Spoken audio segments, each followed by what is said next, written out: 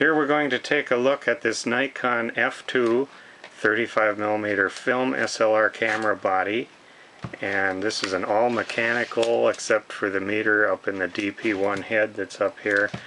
Everything is mechanical, and we're going to step down through these shutter speeds starting at 1/2000th of a second, and then we go to 1/1000th, 1/500th, 1/250th,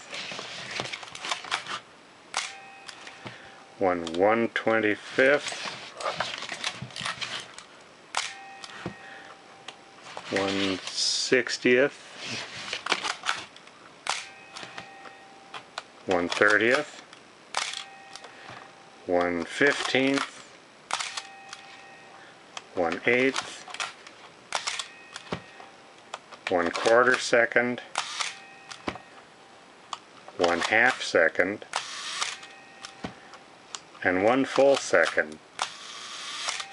And we'll do that again. It's pretty smooth.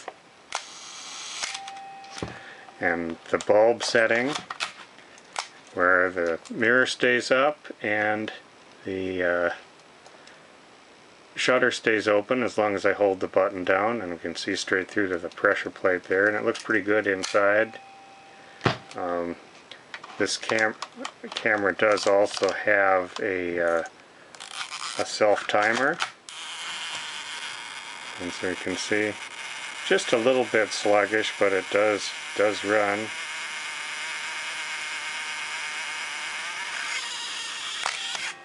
Okay, and it's got the stop-down preview there, and also mirror lockup that we can do there, so you can take those pictures without the slap of that mirror. You can put that back down.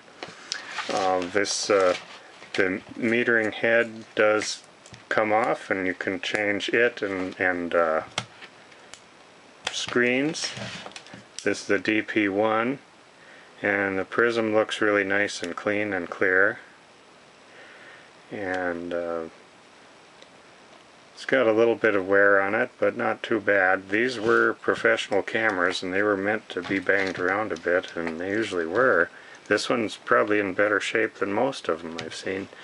It's a serial number 7218396, which is a code for 1972, so it is 45 years old. And we can snap the prism housing back on there, and everything's all set there. We can open up the back here, and we can watch the film transport is working, the shutter is working.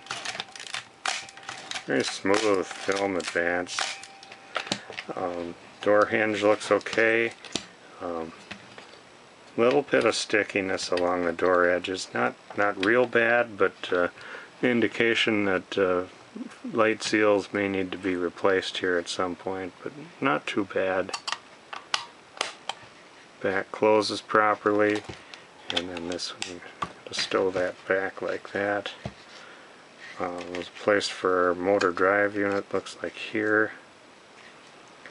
So all in all, a pretty good example of this Nikon F2 camera. A very good all mechanical camera, except for batteries needed for the light meter, and I did verify that the meter responds to light when I put a battery in. There's no battery included, but I did check and with the lens and was able to get the meter needle to center up.